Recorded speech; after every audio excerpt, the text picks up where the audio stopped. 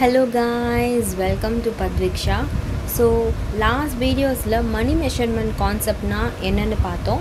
Iniki in the video la we are going to see the next concept, that is cost concept. So cost concept na enna first na padikiren.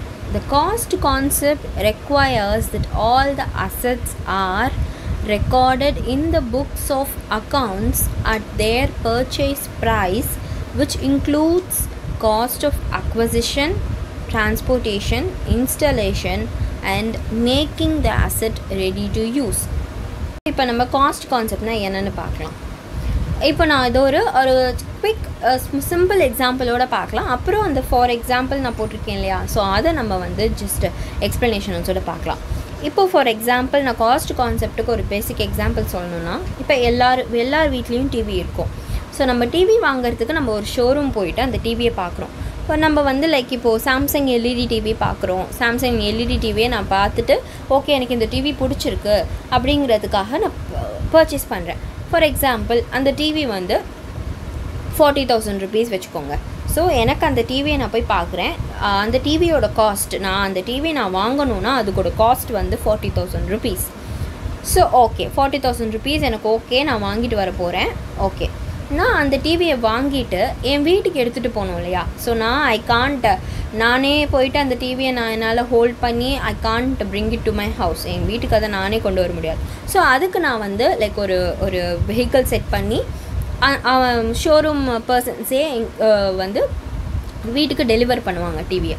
So அந்த மாதிரி வந்து அவங்க வீட்டுக்கு வந்து deliver பண்ணுறதுக்கு transportation cost கொடுக்கணும். So TV வந்து 40,000 rupees, அதுக்கு டிரான்ஸ்போர்ட்டேஷன் காஸ்ட்டுன்னு நான் வந்து எக்ஸ்ட்ரா 1,000 rupees தரணும்.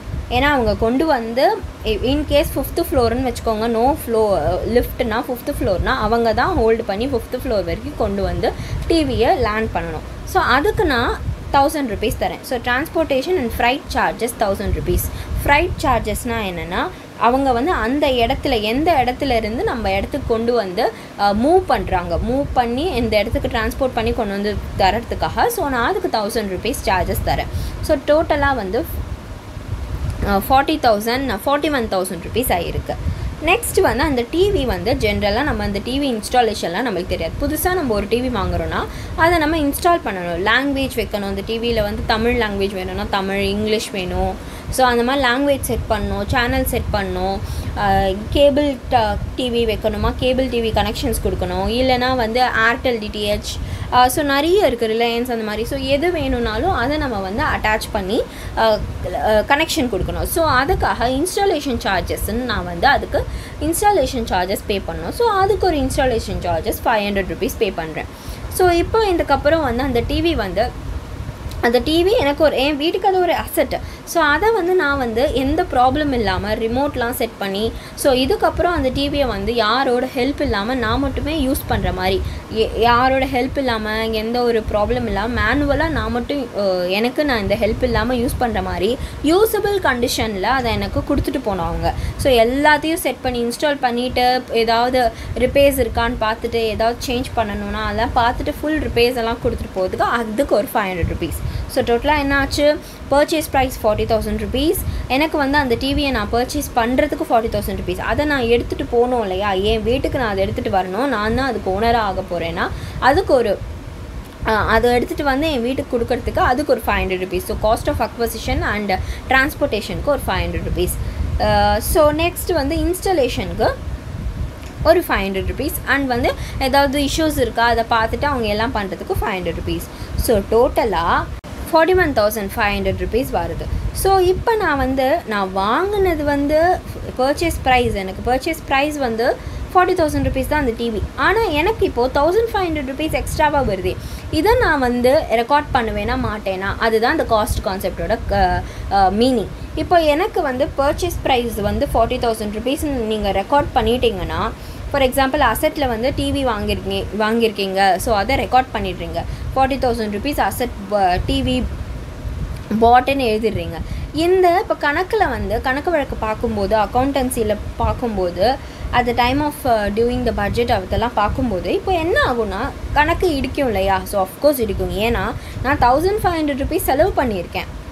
ஆனால் அந்த 1,500 rupees வந்து நான் எடுத்துக்கவே இல்லை, ரெக்கார்டே பண்ணலை. அப்போ நான் அது எனக்கு இடிக்கும் இல்லையா, கண்டிப்பாக 1500 ருபீஸ் எனக்கு கண்டிப்பாக இடிக்கும்.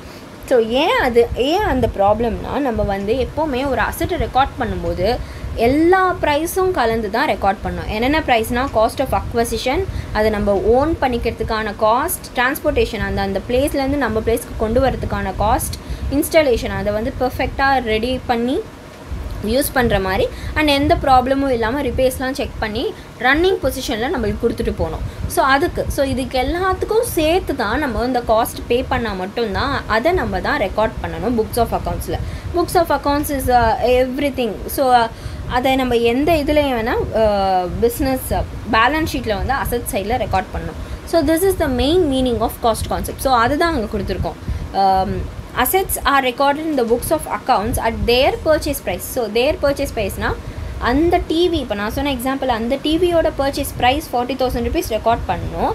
அது கூட சேர்த்து இந்த cost of acquisition 500 rupees, transportation 500 rupees, installation, so making asset the ready to use அந்த 500 ருபீஸ். ஸோ டோட்டலாக 41,500 ருபீஸு ரெக்கார்ட் பண்ணியிருக்கணும்.